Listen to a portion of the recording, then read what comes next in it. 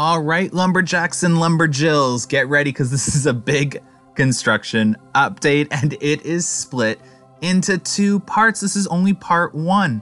Part two is coming in just a bit and it is packed with information. Jasm from YouTube and I were at the park together today and we have quite the update for you guys today. So go grab a snack, go sit down, get comfortable because this update is big. So, as you know, my construction updates have been a little lackluster. There hasn't been much going on, but today proved otherwise. So it was so right when I got there, it was like right off to the bat, stuff going on. So as you can see, there's something missing, the construction trailer. So the construction trailer has been moved, and this adds up with my theory that, so you see the station area there, and it's gonna turn out of the station, curve down like every dive coaster does, and then go into the lift hill. So here we have one of the footers I was talking about earlier. It's finally uncovered. There's a giant hole there. And there's other holes that lead in a curve away from the station. So I do strongly believe I was right about that there's going to be a curved part out of the station like we always see on a dive coaster, and the lift hill is going to be pushed really far back. So we do know, or at least we are getting closer to knowing, that this lift hill is actually going to be really long. Which is super exciting. So I'm hoping, I'm hoping with more and more information, this is proving this whole really tall dive coaster concept. As you can see, there's a massive massive rebar cage back there. So that's definitely the start of the lift hill that's ready to go. And you can see the big hole that's covered there. That's where that's going.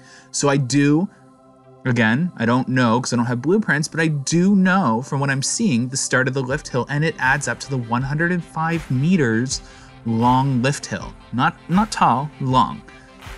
Because I do know also with the other footer, biggest footer on the construction site, that's probably where the lift hill ends. It matches up with the tunnel and everything. So this is really exciting because I wasn't too sure about that, and now I really am. So they are done. The pathway is done.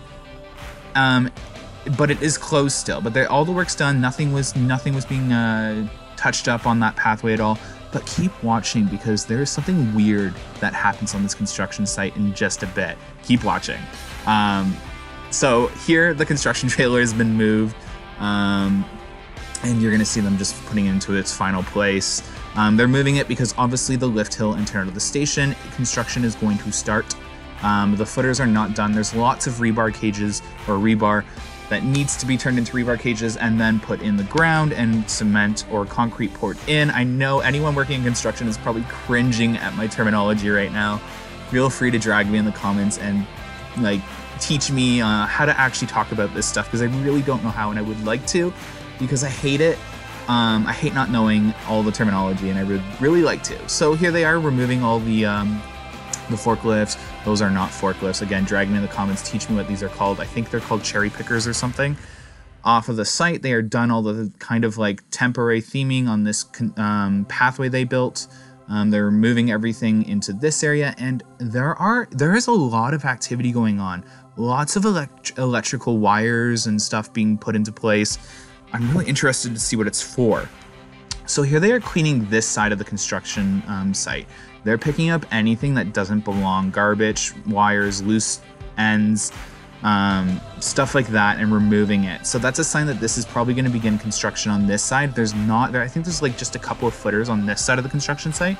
So they're going to get started on that. So there you can see column 91. C91, we know that on stakes and all that. C stands for column. That was column 91 left. I know that's what that means because it was the same with Leviathan. So at least for now, we know that there's about 91 support columns on this coaster. That's a lot. That's a lot for a dive coaster. And I don't know if that's the last column. So there could be in the hundreds columns for this coaster, which is super exciting. I keep getting more and more excited about this project as it passes, and I really hope you guys are too. I hope these updates aren't getting, repetitive or too boring, because it just seems like each day there is actually something new and it's exciting. I will not make an update if it's just typical, so don't worry about that. Those won't be coming out. But as you can see, Hartwell Construction, you're going to see it, our Hartwell Electrical is on site, and you're going to see later on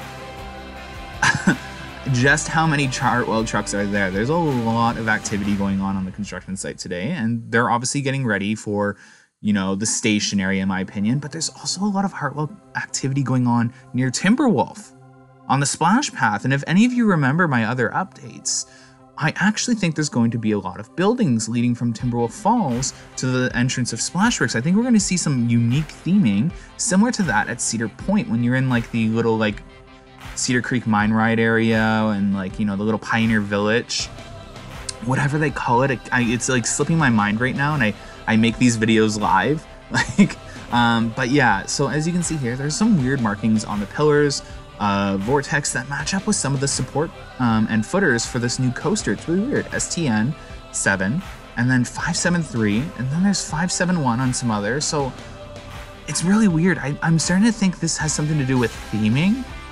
Like, are they gonna like theme some of these pillars? I know we saw some tree trunks, like plastic or like decal tree trunks in like the Splashworks area that look like they could actually fit around a support beam.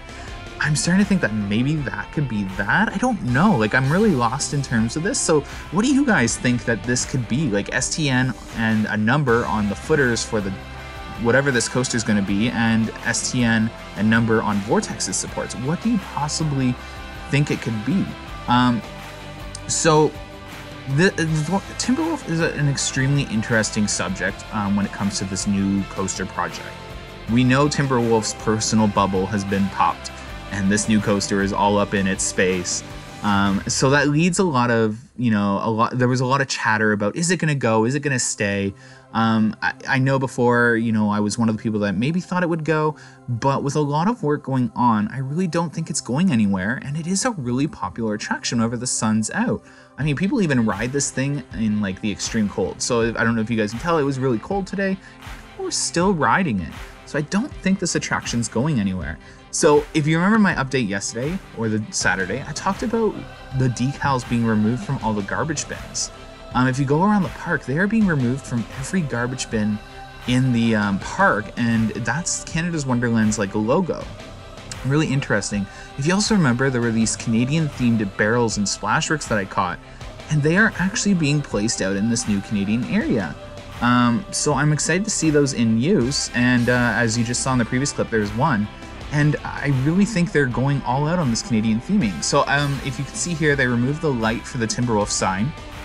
I don't know if that means anything, but the light that shines on Timberwolf Falls sign at night has been removed. I'm running out of breath from all this talking. So this is just an overall shot of, you know, the construction trail that's been shipped off to the north end of the construction site. These are the station footers, and then you have these new footers. Well, they've always been there, they were just covered up, that suggest a turn. So either a brake run coming into the station or the turn out of the station like you always see in a dive coaster. So this is what I think it is. And then that big footer for the start of the lift hill. That is my biggest, or that's my honest analysis of what this could possibly be.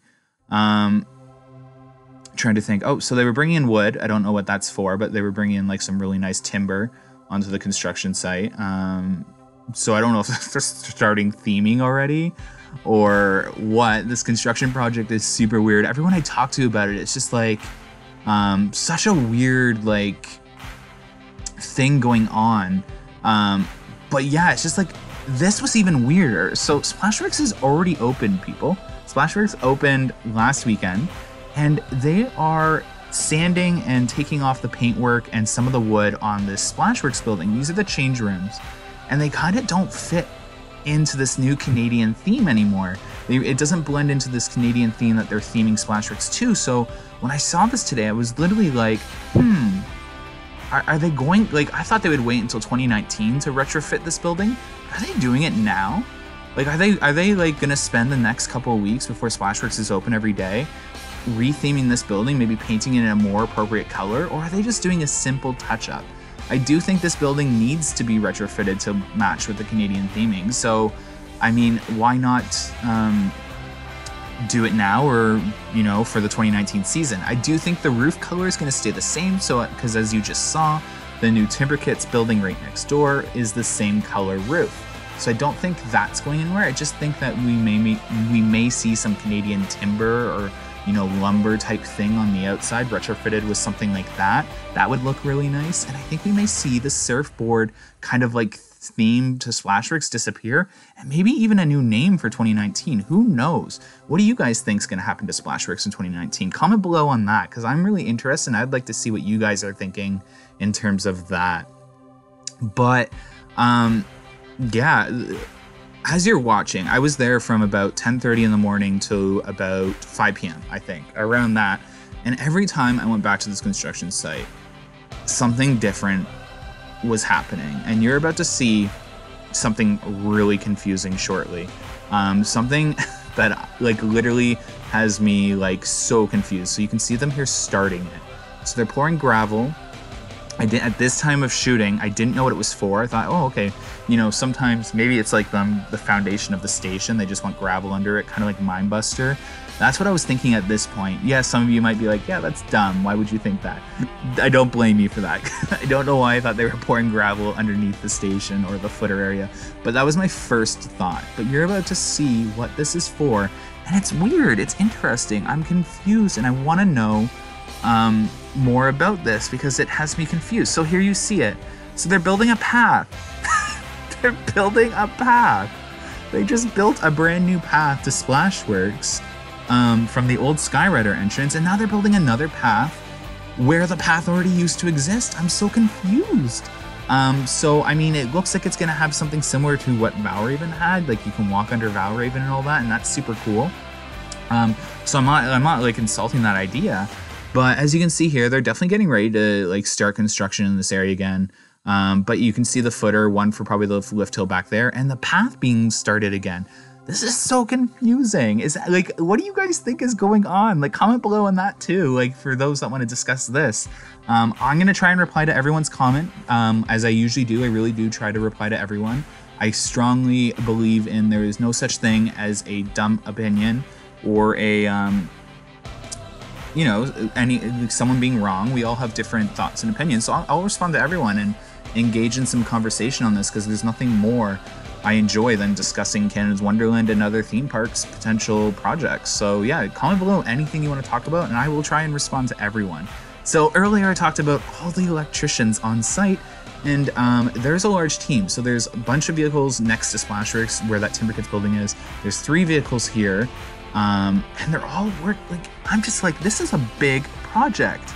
I am really lost as to what they're doing. I'm like lost. I'm excited. I want to know more. I want the teasing campaign to start. Like, I know everyone is excited about the teasing campaign. So like, let's just get it started. I know it's just June and I need to simmer and calm down, but like, I just want to start this teasing campaign. So as I spoke about earlier, here's some of the Canadian theming that's been rolling out slowly, and I really like it. What do you guys think about it? I'm really excited to see what this stuff is all about. So there's objects in blue tarp that arrived. That's not blue tarp. I just realized. So as you can see, I filmed this. That's Splashworks fencing. As you see, I film this, and then like, I don't really like analyze the footage when I'm filming. I kind of analyze it as I go. I like, when I don't like reading off of a script in these YouTube videos. I like kind of like just being myself and reading along. I find that more like relatable and more, fun and unique. So you're not like listening to some robot reading off a script of what he thinks is coming. Like I'm learning as you guys are as I go along, right? So that was just a Splashworks fence. Sorry for putting that in there, but I'm gonna leave it in there just so you can see my kerfuffle. So yeah, this is just an overall shot again. I kept filming this area because, I was really excited to see like what I thought before was the turn of the station actually becoming the turn of the station. So as you can see here, lots of work on the Splashworks path, a lot of electrical work. They're cutting up, the pathway. So that's really exciting. I have no idea what's going on in this area. I can't wait for this weekend to come so I can go explore it again. I just want it to be Saturday all over again so you can be walking on the path, filming anything weird, new spray paint markings, and all of that. So I'm gonna be at the park this weekend. So this is interesting. So in Timberwolf Falls, there were more markings. So I went through the queue line to Timberwolf Falls with Jasm, and there were even more markings this time. So I'm like, I'm just like lost. But this wraps up this construction update. There is a really good construction update that Jasmine and I did together about the width of the tunnel, future support beams and footers for the Imolan loop or dive loop or whatever inversion comes out of that tunnel, or even element. We don't know it's an inversion. We got a bunch of footage today on the tunnel. I think you guys are really going to want to see that because we think we may have just, you know, myth busted this whole it can't be 10 across seating. So wait for that video. I hope you guys really enjoyed this video. Give this video a like, subscribe if you haven't, and share this to everyone and anyone. It would greatly help. I put a lot of time into this YouTube channel. I really hope you guys enjoy it. And then feel free to private message me if you have any comments or suggestions for this channel. I take everything really seriously because this is for you guys. This isn't for me. I want you guys to enjoy the content. So feel free to give me any advice or comments as to what you would like to see from us. Thanks again for watching, guys. See you in the next video. Have a good one. Bye.